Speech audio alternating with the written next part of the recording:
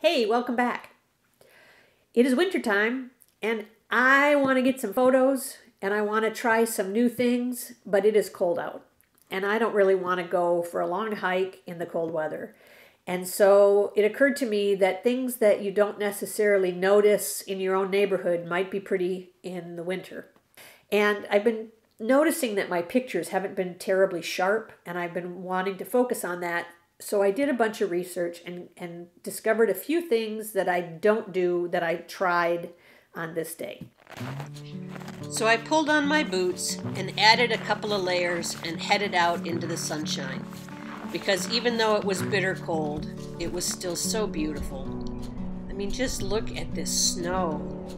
The fresh air and the snow definitely keep the winter blues away. The first tip is an easy one. Use a tripod. Even the steadiest of hands get the shakes. And if your lens has a stabilization feature, remember to turn it off whenever you use your tripod. So, I didn't go very far from my house,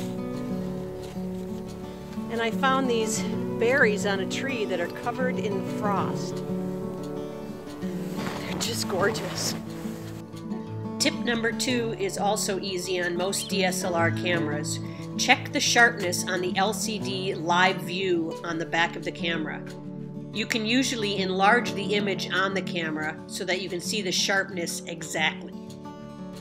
The final point is to use manual focus.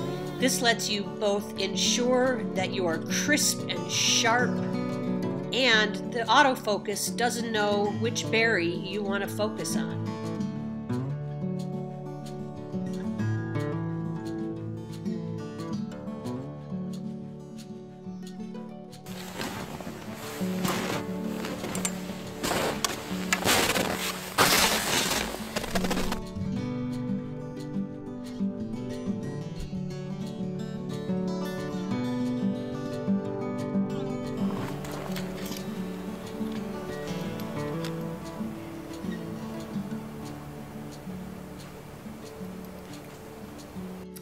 I'm pretty happy with these. So tripod, LCD viewer, an LCD viewer with a real close-up view if you can do it, and manual focus. And I guess turning off the lens stabilization when you use the tripod. So really that's like 3.5 tips. It was like a bonus. Think of it as like a free giveaway.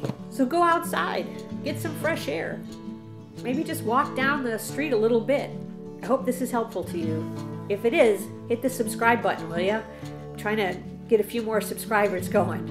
In the meantime, enjoy your adventure. Peace. Ooh, and I got these new gloves. Look, you can just have 2 fingers out, so that you can adjust your camera settings. Pretty cool. Pretty cool.